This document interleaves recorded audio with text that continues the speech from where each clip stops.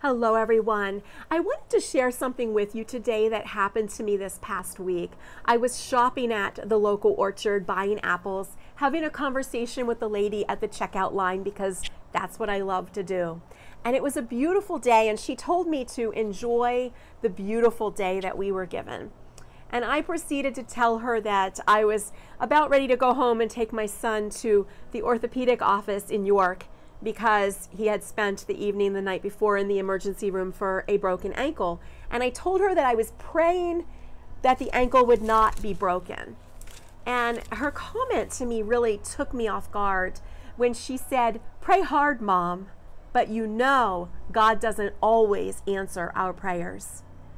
You know, that statement was like a punch in my gut, because never in all of my years of being a Christian did I ever think that God never answered prayers, or that he doesn't always answer prayers. And that wasn't because I didn't face hard times. It wasn't because I, didn't have to wait for answers. I've waited years for answers to prayers, but it just got me really hard inside of my gut. And I got in the car, and out loud, I started having this conversation with God. And I said, "You know what, God, why do I talk to you if you don't always answer prayers?"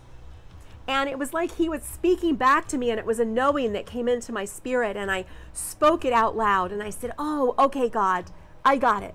I understand. You always answer our prayers, but it may not always be how we want it to be."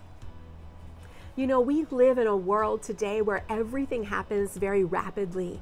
And if we don't get the answers to what we're praying for rapidly, we automatically think that there's something wrong. You know, in Daniel chapter 10, Daniel had a vision that was given to him by God, and it was about his people and what would happen to them in the latter days. And he asked God for understanding, for spiritual understanding, and he fasted and prayed. And the Bible tells us that he desired this deeply within his heart. But he didn't get the answer for 21 days. And Daniel chapter 10, picking up at verse 12, it says, "Then an angel came to Daniel and said to him, 'Don't be afraid, Daniel. Since the first day that you began to pray for understanding and to humble yourself before your God, your request has been heard in heaven. I have come to answer your prayer, but for 21 days, the spirit prince of the kingdom of Persia blocked my way. And then Michael, one of the archangels, came to help me, and I left him there with the spirit prince of the kingdom of Persia.'" You see, for those 21 days, this angel had been trying to get the answer from God back to Daniel. And there was a powerful battle that was going on in the heavenlies, and it was against this angel, and it was against a demon. And they were holding back this angel from being able to come and answer Daniel's prayer for 21 days. And another angel, because of Daniel's prayers, was dispatched on the scene that allowed the angel to be able to proceed and give Daniel the answer. You know, when we are going through a hard time and we're praying, God immediately hears us. But we have no idea what is going on in the heavenlies. And it is our job to be part of the answer to our prayer by continuing to pray. Have you been praying for something and you're not getting the answer?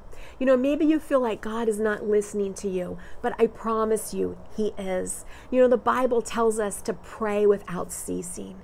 It tells us that whatever we ask for in prayer, believe that we've received it and it will be ours. It tells us that when we call on God and we come and we pray to him, he listens to us.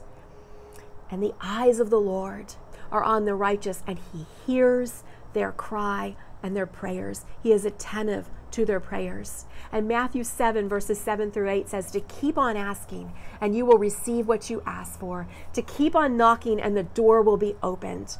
For everyone who asks receives, and everyone who seeks finds, and to everyone who knocks the door will be opened. You know, this week I want to encourage you to pray. Pray like maybe you never have before. Maybe you're continuously praying for that one thing and you feel like God isn't listening. But pray Pray until the victory comes.